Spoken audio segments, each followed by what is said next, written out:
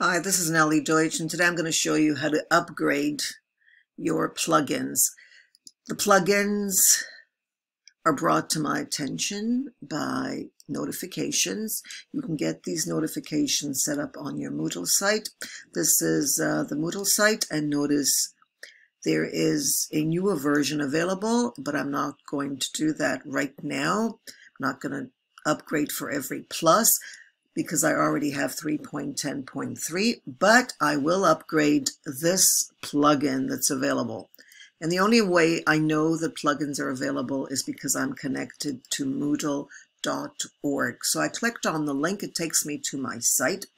Notice over here, I'm already logged in, and it takes me directly, if I'm logged in, to install plugins over here. I click on install, it's so easy, but be careful what you're updating. All right, so notice it gives me a warning. Okay, pay attention to that. And then I'm going to click on continue over here. Make sure that there's no maturity involved. Generally, there isn't with the updates. Click on that continue, and then I'm going to click on continue as I go. Notice it's also telling me what I am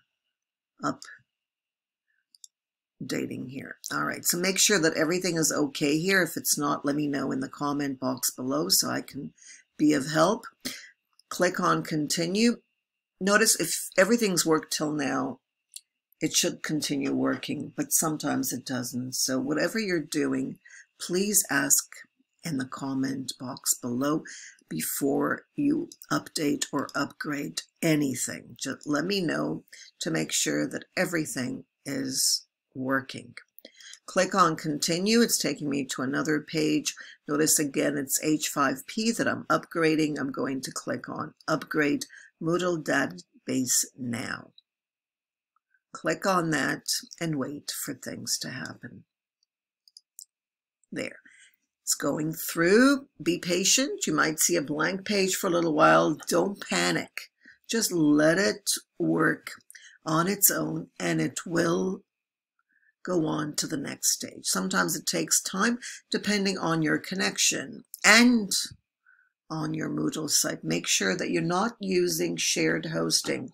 I couldn't stress that more. Pay a little more, but do not. If you've got questions about that, let me know in the comment box below where to host and what is required. You can also find it on Moodle.org. So I've clicked on that, and it should be up. That's it. Okay, that's the information, and it's done. Make sure that you check with me. You're going to save yourself a lot of money by asking before you upgrade or do anything to avoid problems. Been doing this since 2003, had lots of problems, faced a lot of issues, and good friends helped me through it by not charging me. But sometimes I also had to pay. So let's stay friends so you don't have to pay for the mistakes, but avoid them. Just ask. And subscribe to my channel for more. If you've got a video you'd like to see, also let me know in the chat box. Enjoy your Moodle site. Happy Moodling. And I hope your students and teachers are happy too.